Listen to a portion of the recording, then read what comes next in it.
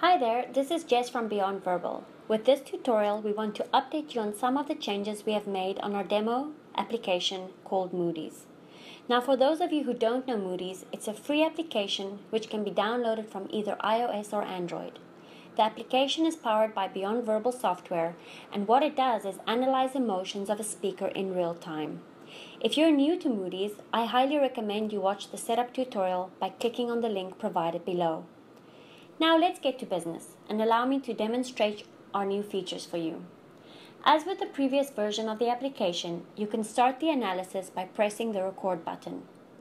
Remember that the engine needs to collect approximately 20 seconds of speech before it renders an analysis.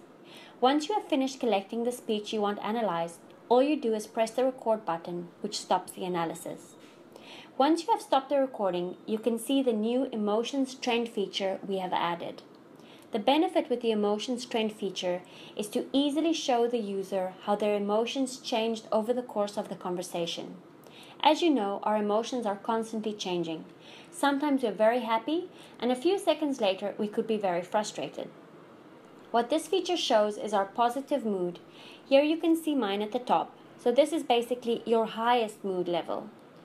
And then below that you could see your low mood level, so basically your most negative mood. Within the Emotions Trend feature, we have also added one of our other emotional features called Temper. Temper can be categorized into three different groups. The low temper or the low group, which we call somber, indicates feelings such as sadness, pain, suffering, more of a depressive temperament, if you will. The medium group, which we call embracive, consists of either positive feelings such as happiness or practical feelings such as self-control. The high group, which we call confrontational, indicates feelings of aggression, such as anger or hostility. As you can see at the bottom of the screen, you can still play back recording sessions and you can still share your analysis with a friend or a loved one.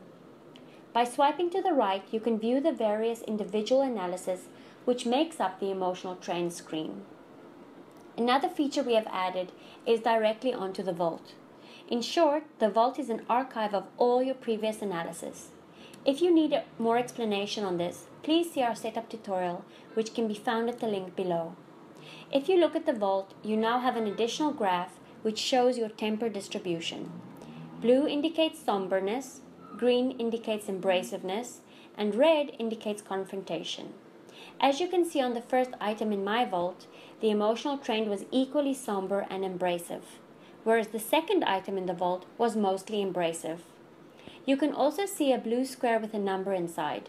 This number represents the amount of analysis done on this specific recording. If you remember, our engine returns an analysis every 20 seconds. So if you were to speak longer than 20 seconds, you would have multiple analysis on one recording session. So that's it from me, guys. We hope you have fun with this additional feature, and as always, we look forward to receiving your feedback by sending us a mail to info@beyondverbal.com. If you have any suggestions on how we can improve our application or add useful features, please let us know. Till next time!